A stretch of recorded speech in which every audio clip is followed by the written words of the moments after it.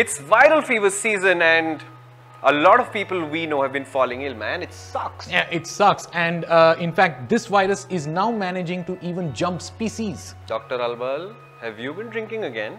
No, just hear me out. What I mean is that Porsche too has now been affected by this BMW X6 virus. Hey, no way. The Cayenne Coupe thingamabob has happened. What has happened? Well, ladies and gentlemen, what I mean is that Porsche is affected by the Coupe SUV virus. And the symptoms are pretty obvious. Very early on, the roofline starts tapering out, the car widens out, and in general, the car just becomes sexier than before. What a virus. Yes, and in fact, when the virus takes hold, the practicality of the SUV that is afflicted is immediately affected. In fact, this extremely contagious condition has been spotted now at Mercedes-Benz, Audi, BMW, Volkswagen, and even Mahindra. And now, even Porsche. So, welcome to PowerDrift, ladies and gentlemen. We are getting you all these viral updates from the 2019 Frankfurt Motor Show, where we have our very own viral star on the show floor. How are you feeling, Abhik?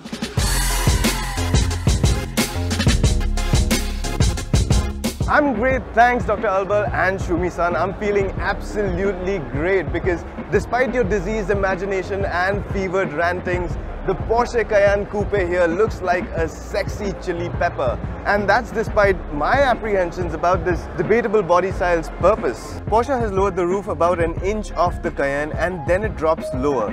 The coupe roofline is interrupted by a roof spoiler as well as an active spoiler below the rear window.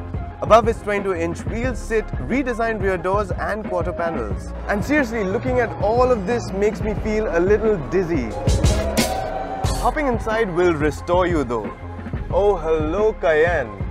Now words like Burmester, a panoramic sunroof and Alcantara come naturally.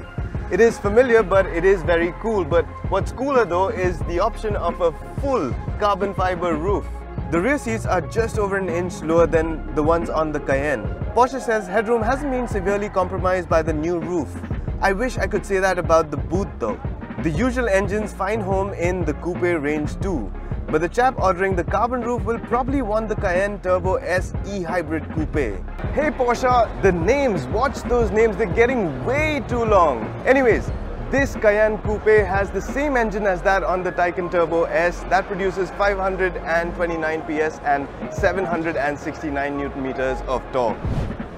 Wait, what? The Taycan is all electric, no? So you are awake. Good, because the Taycan Turbo has no turbo and has no engine to mount one on. I was just checking if you all are still awake back at the PDHQ. So the Cayenne Coupe Hybrid gets more help from the hybrid setup. And that means the 549 PS and 780 Nm of torque is joined by a 136 PS electric motor. And that torques up to 680 PS and over 900 Nm of torque. Hey Lamborghini, the Urus might need to hit the gym, yes? Because this 295 km/h Porsche can do 100 km/h in just 3.6 seconds.